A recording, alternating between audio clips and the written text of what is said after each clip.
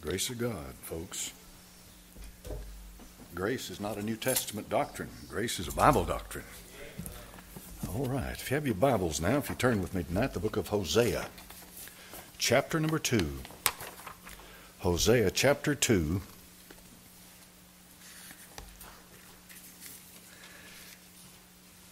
And verse number 14.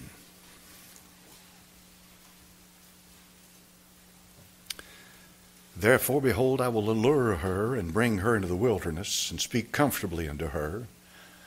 And I will give her her vineyards from thence in the valley of Achor for a door of hope. And she shall sing there in the days of her youth.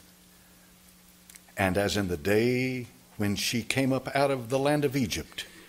And it shall be at that day, saith the Lord, that thou shalt call me Ishi, and shalt call me no more Bailey. Father, bless this holy book now. Thy name I pray. Amen. You can be seated. Now we get into prophecy tonight.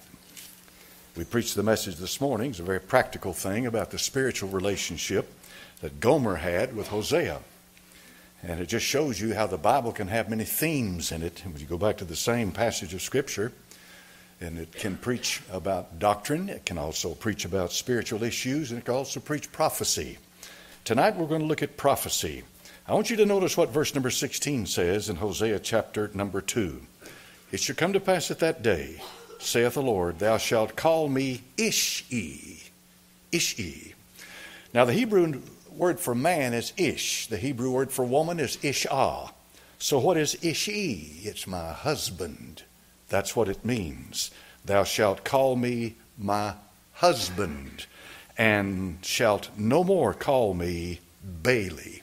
Balaam should be taken from her mouth. Now, this is important. The relationship that Israel had with Jehovah is very important because he was the husband of these people. A little while later on, we'll try to deal with why he calls himself the husband. But in verse number 19 of Hosea chapter number 2, it says, and I will betroth thee unto me forever. Yea, I will betroth thee unto me in righteousness, in judgment, in loving kindness, and in mercies.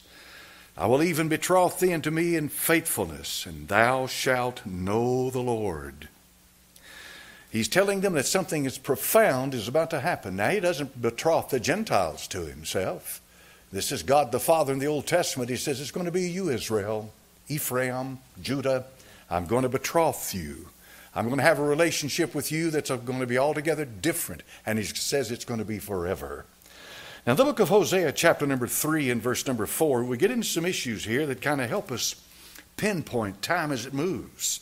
In Hosea chapter number 3 and verse number 4, the Bible says, for the children of Israel shall abide many days without a king, and without a prince, and without a sacrifice, and without an image, and without an ephod, and without teraphim. And this many days so far has been 2,000 years that they have dealt. In verse number 5, afterwards shall the children of Israel return, and seek the Lord their God, and David their king, and shall fear the Lord and his goodness in the latter days. That locates it, folks. That locates it in the latter days. Now this is important, because it has to do with the second coming of Christ. It has to do with the great tribulation period that's soon to come upon us. We are right at the cusp of it, no question in my mind, because we are in tribulation days now. Not the great tribulation and not the tribulation of Revelation, but we certainly are in days of tribulation. No question about it. Now look at Hosea chapter number 6 and verse number 1. Hosea chapter 6 and verse 1. The scripture says, come, let us return unto the Lord, for he hath torn, and he will heal us. He hath smitten, and he will bind us up. Now look at verse number 2. After 2 days will he revive us. In the 3rd day he will raise us up, and we shall live in his sight. Now we have an introduction of time, days. And if you notice, after 2 days will he revive us. He's going to revive them. He's going to call them forth to become the head of all the nations again.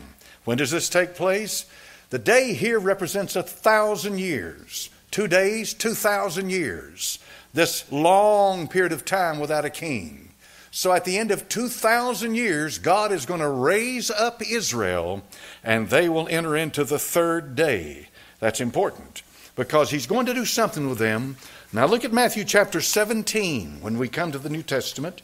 Matthew chapter number 17 and verse number 1. Remember that the New Testament and the Old Testament complement each other. Matthew chapter number 17 and verse 1. After 6 days, Jesus taketh Peter, James, and John his brother, and bringeth them up into an high mountain apart, and was transfigured before them. Why not after 5 days? Why not after 4 days? After 6 days.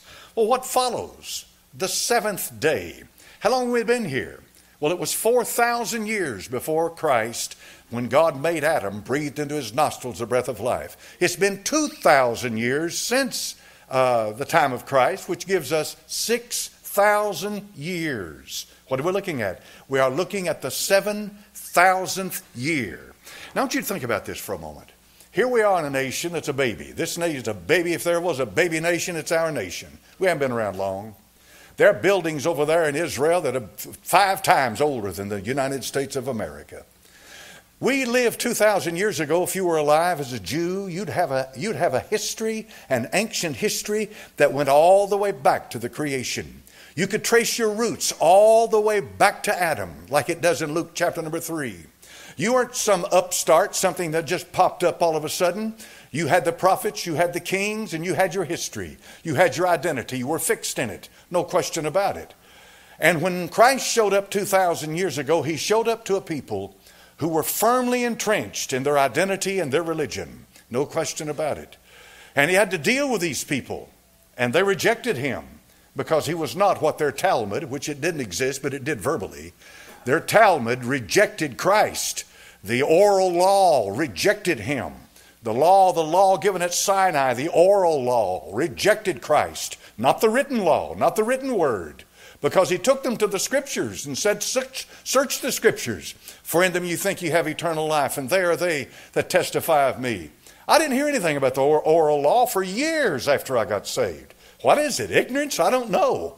But I'm going to tell you how important it is. The oral law, as far as the Jew is concerned 2,000 years ago, was more important than the written law.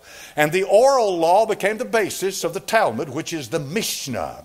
And this oral law is what they follow, what they live by. In plain words, it is a greater revelation of the truth of God over what is written in the book that you hold in your hand. Now search the Scriptures, he said. This book, this is the written word of God. When you tell me something is oral, it can mean anything and come from anywhere. But if I've got a book that's written, I can trace it back to its source. This is a book. It's very important. So the Lord Jesus Christ, in Matthew chapter number 17, is transfigured after 8 days before these disciples, Peter, James, and John, and takes them to the top of the mountain of transfiguration. And if you look at verse number 3 of Matthew chapter number 17, it says, Behold, there appeared unto them Moses and Elijah talking with him. This is important. Keep those two names in your mind tonight. Moses and Elijah. Why? Because Moses and Elijah shows up when the Lord Jesus Christ is giving them a preview of the kingdom of heaven down on this earth, when he will be glorified among men, when the Lord Jesus Christ will be in Jerusalem as the King of the Jews and the King of the earth. This is a preview of it. But here's what's important about it. In verse number 12 of Matthew chapter 17, the Bible said, But I say unto you that Elias is come already. What's he mean? The Bible says in the book of Malachi, I'll send you Elijah the prophet before that great and terrible day of the Lord. They were expecting Elijah. And now we have Moses and Elijah confirming the identity of Christ on the top of this mountain. And he says to them, Elias is come already. Now, I don't want to get off into everything that means, because I've taught it many times in here. But what it has to do with is the offering of the kingdom of heaven to the Jewish people, while in their lifetime 2,000 years ago, he offered it to them and they rejected it. Notice carefully what's important about this in verse 13. Then the disciples understood that he spake unto them of John the Baptist. Here is John the Baptist who could have been Elijah. Now this opens up an entirely new understanding of the Bible. The Bible's a living book. It's a living Word of God. I shun away, and I do it respectfully, but I shun away from anybody that calls himself a scholar of the Bible. There are no masters of this book. The book's the master. We're students. And I pray that as a student tonight that I can learn and follow the leadership of the Holy Spirit of God. He's spoken to them of John the Baptist. Now look at John chapter number 2 and verse number 1. The first miracle the Lord performed. John said it was the first one. John chapter number 2 and verse number 1. The third day there was a marriage in Cana of Galilee. Why third day? Why not second day? Why not fourth day? In the third day there was a marriage. What's a marriage got to do with it? There's a marriage that takes place. A marriage at the third day. Well, after 2 days I'll raise thee up, he said. Didn't he do that? I'll raise you up after 2 days. A marriage takes place. There's a union of God the Father with Israel. This is quite a remarkable thing. Because I'm going to answer the question, I do believe, as to why God is the husband of Israel. Why is he the husband? Why does he want to be their husband? In John chapter number 2, the third day there was a marriage in Cana of Galilee. The Apostle John says, the beginning of miracles did Jesus in Cana of Galilee, and manifested forth his glory, and his disciples believed in him. Now we're covering heavy-duty stuff. Especially the part in Matthew chapter number 17, that after 6 days he was transfigured on the top of that mountain. But there's a reason for that. There's a reason for that. How many of you ever heard great messages, many good messages preached about the transfiguration of Christ, but have you heard it preached dispensationally? Have you heard the actual application of it? Why did it happen? What does it relate to? Why is it so important? It is very important, and it relates to things that are very important. Now look at Ezekiel chapter number 20 and verse number 33. Ezekiel chapter number 20, verse 33. As I live, saith the Lord, surely with a mighty hand and with a stretched out arm and with fury poured out will I rule over you. And I will bring you out from among the people and gather you out of the countries wherein you're scattered with a mighty hand and with a stretched out arm and with fury poured out. And I will bring you into the wilderness of the people, and there will I plead with you face to face. He says to Israel, I'm going to take you into the wilderness, and I'm going to plead with you face to face. Has that ever happened? This is one of the things that you use to understand the Scripture. Has it happened? No, it hasn't happened. When will it happen? Well, in Revelation chapter number 12, it says that when Michael and his angels fight against the dragon, or with Satan, and the dragon prevail not, he's cast out of heaven. And he comes down and he persecutes the woman. The woman is Israel in Revelation 12. What does she do? She flees into the wilderness. The wilderness, one place could be Sela Petra. I've been to Petra. It's quite a remarkable thing. It's called the Rose Red City. You see the treasury photographed as you come out of what's called the Sikh. It's a very, very narrow cut between the mountain there, and you go through it. And you come into this most remarkable thing. Nabatean Arabs, Petra. This could certainly be the wilderness that he calls them into. Because there's a reason for the wilderness calling. There's a reason for God calling the children of Israel in the wilderness. Why? He has a controversy with them. They're going to work out some problems. Some issues are going to be taken care of. And he says in Ezekiel chapter number 20 and verse number 37, I will cause you to pass under the rod. And he said, I will bring you into the bond of a covenant. And then he says, I will purge out from among you the rebels. Now, what happens when he says, I'll purge out the rebels? He's saying that Israel, I'm going to deal with you in the wilderness, yet I'm going to purge out the rebels. The book of Matthew chapter number 24, the whole book, Matthew chapter 24, the whole chapter.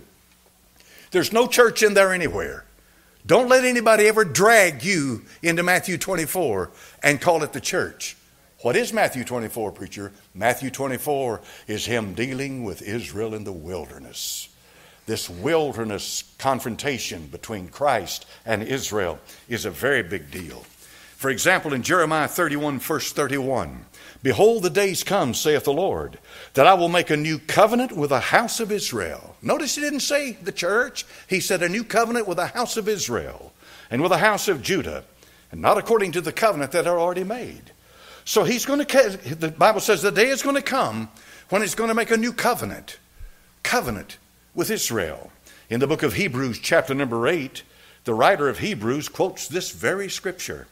He says in Hebrews chapter number 8 and verse number 8, for finding fault with him he saith, behold, the days come, saith the Lord, when I will make a new covenant with the house of Israel and with the house of Judah. The writer of Hebrews wants you to understand that Israel is not as something as a has-been that ceases to exist, that has no identity, no existence, no reason to be. But they are very important in the prophecy of God. As I said to you this morning, the key to understanding the tribulation is to understand Israel, not the Gentiles. Israel is the key. But of course, from Genesis to Revelation, Israel is the key to understand the Bible, because that's who it's written about, Israel. So he said, the days come that I will make a new covenant with the house of Israel and with the house of Judah. So why would the writer of Hebrews say something like this? Why is it important for him to say it? When he's telling people here as he starts out, God who at sundry times and in divers manners spake in time past the fathers by the prophets, hath in these last days spoken unto us by his Son, whom he hath made heir of all things. He starts off the book of Hebrews by saying, here's the one who is the very image and manifestation of God Almighty. He starts it out like that. Then he turns his attention directly to the Hebrews and says that if you trample underfoot his blood, there remaineth no more sacrifice for your sins. There's nowhere else for you to go, and that's it for you. Here we have him quoting the book of Jeremiah. Why does he quote it? Because he makes an application. Remember this tonight. When the New Testament quotes the Old Testament, and the New Testament writer makes an application of that Old Testament scripture, what he has said and what he has done trumps every professor in every Bible college in the world. Every one of them. Every last one of them. Because this is the living Word of God, and he is inspired of God to write it. Now, I want you to Jeremiah chapter number 3 and verse number 14. Jeremiah chapter 3, verse number 14. Turn, O backsliding children, saith the Lord, for I am married unto you. And I will take you, one of a city, and two of a family, and I will bring you to Zion. That's future. But I'm bringing you to Zion as your husband. I'm married to you, he said. In Isaiah chapter 54 and verse number 5, the Bible says, for thy maker is thy husband. See that? Thy husband. The Lord of hosts is his name, the Redeemer, the Holy One of Israel. The God of the whole earth shall he be called. Then in Ezekiel chapter number 16, verse number 6 that I read to you this morning, when I passed by thee and saw thee polluted in thine own blood, I said unto thee, when thou wast in thy blood, live. Yea, I said unto thee, when thou wast in thy blood, live. And I spread my skirt over thee. Is that not what Boaz did with Ruth? She was coming to become his bride.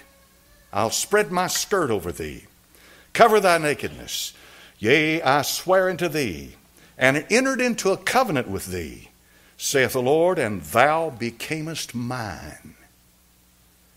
Now, you know why people hate the Jews? I'm going to tell you why they hate them. They hate them because they're different. They hate them because they're the apple of God's eye. They hate them because they are God's chosen people. That doesn't make them better than me. It doesn't make them better than anybody else. But it puts them in a classification of their own, which means that God the Father is going to deal with the Jew, then he's going to deal with the Gentile. And if we can understand the places where he deals with the Jew and compare it with what he does with the Gentile, we won't mix the two together. Because when we start mixing them together, that's when we get into confusion. So he says, I am your husband. In Jeremiah chapter number 3 and verse number 8, the Bible said, and I saw when all the causes whereby backsliding Israel committed adultery. This is a husband speaking about his wife committing adultery. Spiritual adultery is the issue. He said, I had put her away and given her a bill of divorce. When she committed adultery, I gave her a bill of divorcement. Are you following along with me tonight? God is dealing with Gentiles in the Old Testament, but he's dealing with Israel.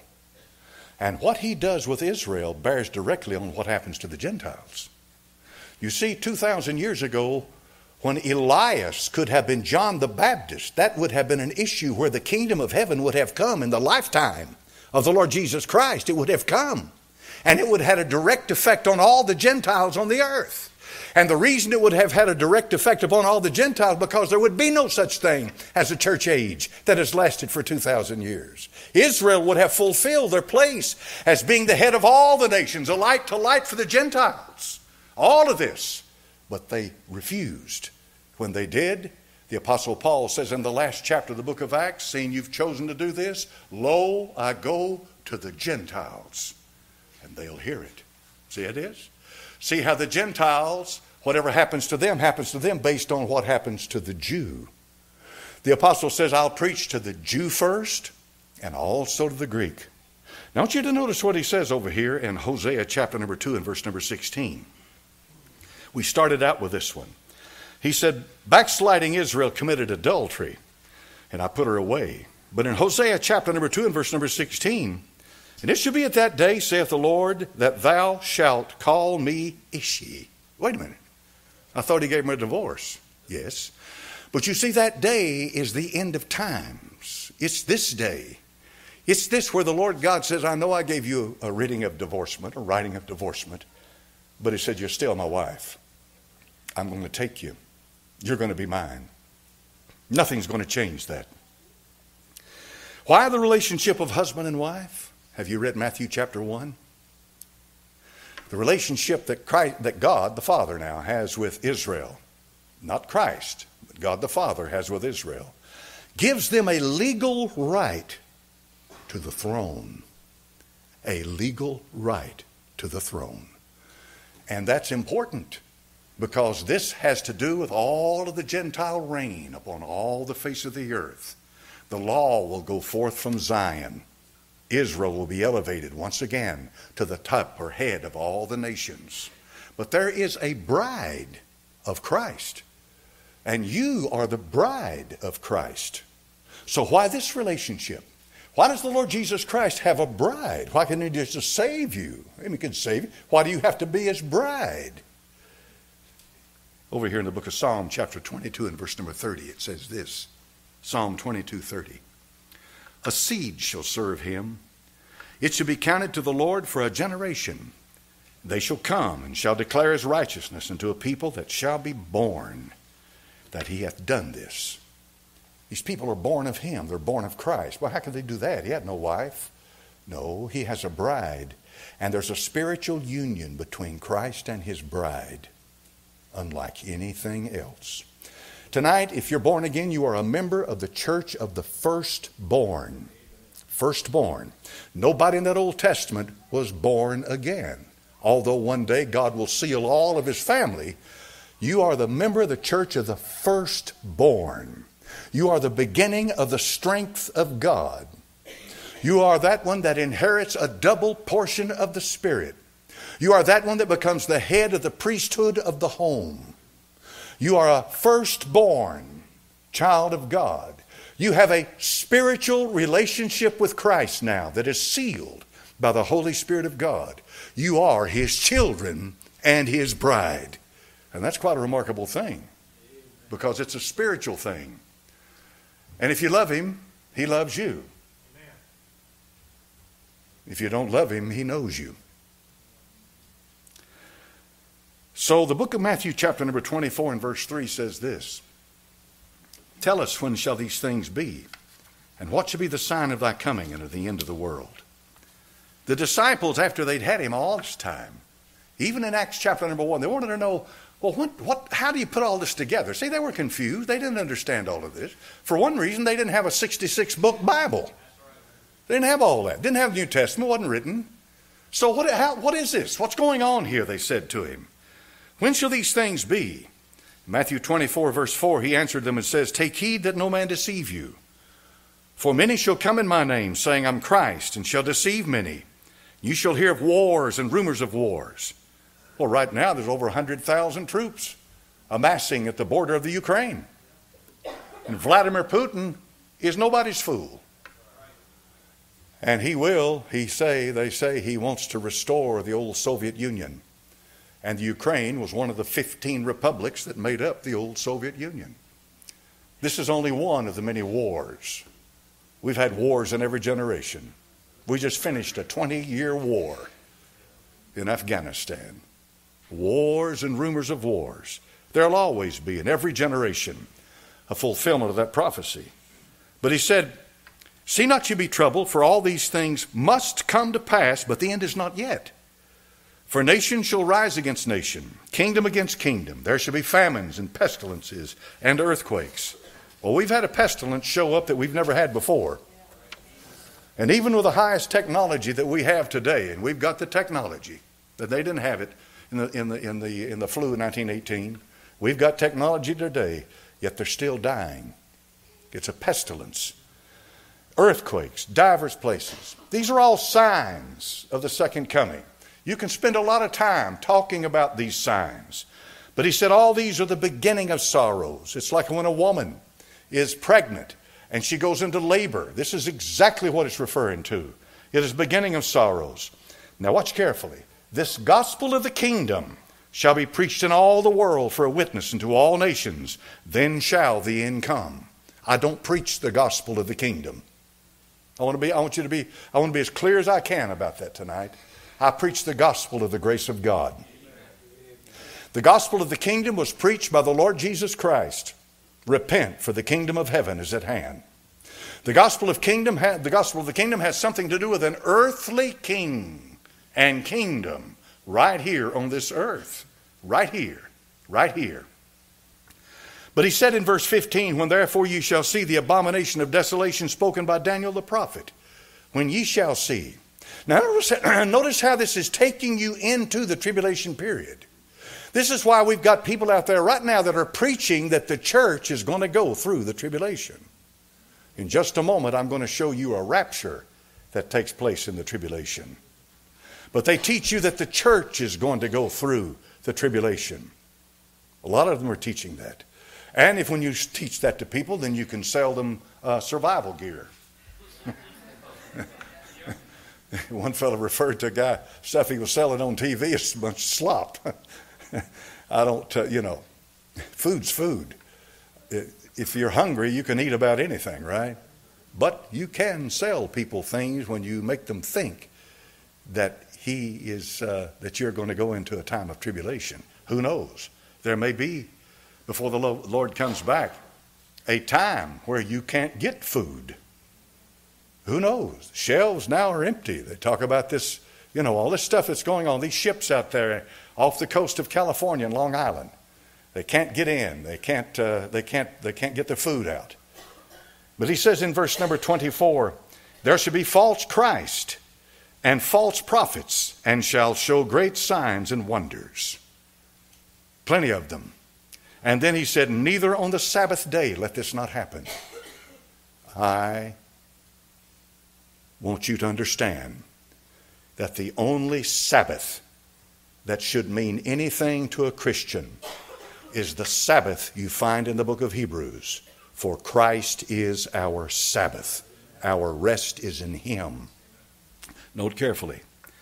He said, as the lightning cometh out of the east and shineth unto the west, so shall the coming of the Son of Man be. Now that's a special study in itself, but I'm giving it to you tonight to show you how that in the tribulation period, nothing is the same as it is now. I've heard preachers say, well, we're in the tribulation now. No, you're playing games. You don't have a clue. The Bible said that except those days should be shortened, there should no flesh be left alive. No, we're not in the tribulation. Not in the tribulation, not at all. Matthew chapter 24, verse 32 says, now learn a parable of the fig tree. The fig tree is a representative of Israel in one of its aspects in the Bible. Then it talks about its branch and so forth. But in verse number 38 it says, as in the days that were before the flood, they were eating and drinking, marrying and giving in marriage, until the day that Noah entered into the ark. So the time that he's talking about in Matthew 24, at the beginning of the tribulation period, was like it was in the days of Noah. Luke says, as it was in the days of Lot. What was in the days of Lot? Sodomy. What was in the days of Noah? We have a proliferation of marriage, and people are going about in their business, and they have no idea that time is about to run out for them. So I want you to notice further with me. I want you to look at this. In verse number 48, we have this tribulation period. And the tribulation period is 7 years long, except those days should be shortened. No flesh should be left alive. Bottom line is, we don't know exactly how long it is, because if God shortens the days, who knows? So we have a tribulation period that starts. When does the tribulation start? It starts with a signing of a covenant. A signing of a covenant, the Bible says, with death and hell. That's when it starts. The tribulation period starts then. It doesn't start at the rapture when the church is caught up. It starts when they sign a covenant. Is Israel ready to sign a covenant? Well, you better believe they are. They live day by day to whether they will survive or not. When this covenant is signed, the clock starts ticking. It starts ticking. And the tribulation can basically be separated into two parts. The first 3.5 years of it, then the last 3.5 years of it. The first 3.5 years is usually called the tribulation. Then the last 3.5 years is called the Great Tribulation. Great because of when you read in Revelation, the intensity of the judgments that come down upon this earth get worse and worse and worse. And men will beg for death, and death will flee from them. That's the Great Tribulation. In Matthew 25 and verse number 1, he said, the kingdom of heaven will be likened to 10 virgins. Now remember, the Lord Jesus Christ is going to meet with the Jews. He's going to appear to them. When? I do not know. But I do know this. I do know that he's going to take them into the wilderness.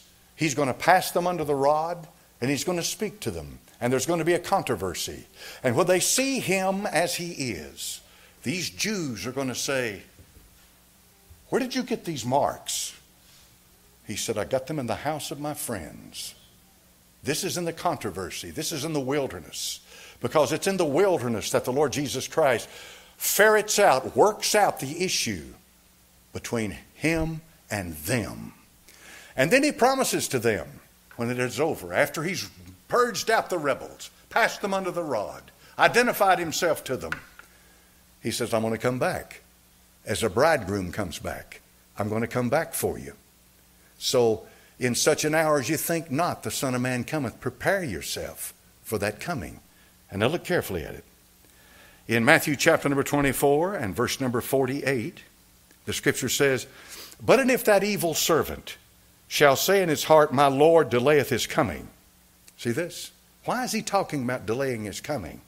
He's talking about it because the Lord had told him, I'm going to come back. Somewhere in the tribulation period, I am going to come back. Matthew 25, verse 1. Then shall the kingdom of heaven be likened to 10 virgins. Have you ever heard this preached as if it's Christians? 10 virgins, which took their lamps and went forth to meet the bridegroom. 5 of them were wise and 5 were foolish. They that were foolish took their lamps and took no oil with them. But the wise took oil in their vessels with their lamps. Now hold on. Hold on for just a moment. Do you think this refers to a Christian? A Christian with no oil? Oil is a type of the Holy Spirit. There's no way in the world that if you're a born-again believer tonight, you can be without the Holy Spirit of God. For he seals you. So what's going on here? These are Jews. This is a Jewish context. It's a Jewish place. And the Jews are going to go out and they're going to meet the bridegroom because he's coming now. He went away and now he's coming back. This is about the middle of the tribulation period somewhere. Gone, now coming back. In verse number 8, the foolish virgin said to the wise, give us of your oil, for our lamps are gone out. That has nothing in the world to do with your testimony as a Christian and the Holy Spirit, because it cannot go out. You're sealed by the Spirit of God until the day of redemption. Now, This is important. And here's why it's important. Because of what happens in Revelation 11. Look at Revelation chapter number 11.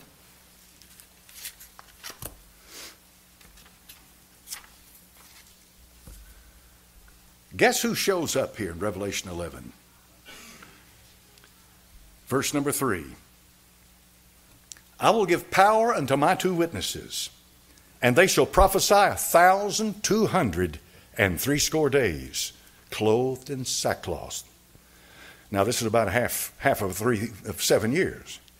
And these are the 2 olive trees and the 2 candlesticks standing before the God of the earth. If any man will hurt them, fire proceedeth out of their mouth, and devoureth their enemies. And if any man will hurt them, he must in this manner be killed. They've power to shut up heaven, so forth and so on. Who are these 2? Well, who showed up at the top of the mountain of transfiguration? When the Lord Jesus Christ was glorified to enter into his kingdom, who showed up? Moses and Elijah. Elijah, the Bible prophesies in Malachi, I'll send him before the great and terrible day of the Lord. John the Baptist could have been Elijah. As I say before, that's a separate study in itself. But don't you see how it begins to fit together? In the book of Revelation, we have Moses and Elijah show up. What for? Why would Moses and Elijah show up in Revelation chapter number 11? Because the kingdom is coming. That's why. The kingdom is coming and the king is coming. But first of all, they're going to leave here. The Lord, my Lord, 5 wise, 5 foolish virgins must be prepared for what takes place. Look at chapter number 11 and verse number 5. Let's go on down to verse 12. We don't have to read all that. Let's go to verse 12. Revelation 11:12. And they heard a great voice from heaven saying unto them, Come up hither. And they ascended up to heaven in a cloud, and their enemies beheld them. And the same hour there was a great earthquake, and the 10th part of the city fell, and so forth and so on. The judgments of God came down upon this earth. But somebody's left it. Somebody's gone. Somebody just got caught up. Come up hither. Isn't that what it says? In the early part of the book of Revelation, when he comes for the church, he says, Come up hither. Well, this is another come up hither. In plain words, this is another rapture that takes place in the middle of the tribulation period. You make a grave error if you try to make this the church, because you've put the church through 3.5 years of the tribulation, and you're having it called out in the midst of the tribulation period. Church has nowhere to, it's no part of it. The church is John the Apostle. He's a type of it, and he's caught up to meet God in the 3rd heaven at the beginning of the book of Revelation. But here you have Jews. You have Moses and Elijah. Remember how important it is to understand, what does Moses and Elijah mean when it comes to Israel? Here's what it means. It means that they have met. They are presenting the true Messiah. They are preaching the truth. And the Antichrist tries his best to destroy them. And he can't do it. He can't touch a hair on their head until their time is finished. And then when their time is finished, God says, Come up hither. And all indications are that their heads pop back on their body, and up they go to meet the Lord. And then they go to what's called the marriage supper of the Lamb. And if you read over there in the book of Psalm chapter number 45, you'll see all the guests that are invited to it. And what it does, it makes up the family of God. The family of God. Then to Revelation 19, the heavens opened, and behold a white horse, and he that sat upon him was called Faithful and True. And in righteousness he doth judge and make war. He's the King of kings and the Lord of lords, and he comes with the family of God. We have it here in Revelation chapter number 11. Once again, there's a battle takes place in the 12th chapter of Revelation. If you notice, this battle takes place, it's between Michael, verse 7, and his angels, and the dragon and his angels.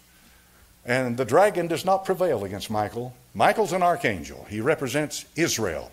He stands for Israel. Why does he show up in Revelation 12? Israel. Israel. He shows up for them. And he defeats the dragon. When he does, the dragon is cast out of heaven, cast down to the earth. And the Bible says he knoweth he hath but a short time. How short? 3.5 years. Short time. He's got a short time. Short time. And then he persecutes the woman. Who's that? That's Israel. drives her into the wilderness. And that place in the wilderness, the Lord Jesus Christ comes back and he meets with his brethren. It is during that wilderness experience that Israel is restored again to the Son of God. Then I'd like to see that, wouldn't you? They'll mourn for him as one that mourneth for his only son. They're going to meet him. They're going to look upon him. They're going to look upon him, and he's going to identify himself to them. And then he's going to come and take them away. I don't know how long. I have no idea how long a period passes between the time they go into the wilderness and Christ appears to them, and then he comes back later and shouts for them and calls them up to meet him in the clouds. I don't know. I have no idea. But it's not, I don't suppose it's all that important, or God would put it in the text. But the fact that it's going to happen, it's going to happen. So now, what should we be looking for? As I said to you a little while ago, Israel is the centerpiece of the Bible. Israel is the key to understanding the Scripture. So how does Israel fit in today? What have you got over there? On the eastern shore of the Mediterranean, you've got this little country, Israel. But make no mistake about it, they've got big guns. They may be a little country, but they've got big guns. And they're going to fight for survival. What they want above all things is peace. They want peace. And they do. They genuinely want peace. They want peace. And somehow or another, this Antichrist that shows up in the first half, will work out some kind of a peace agreement with Israel, and they'll sign it.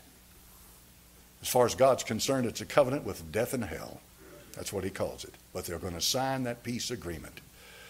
And then he will enter into the temple of God, and he will profess to be God, and he will say he is God.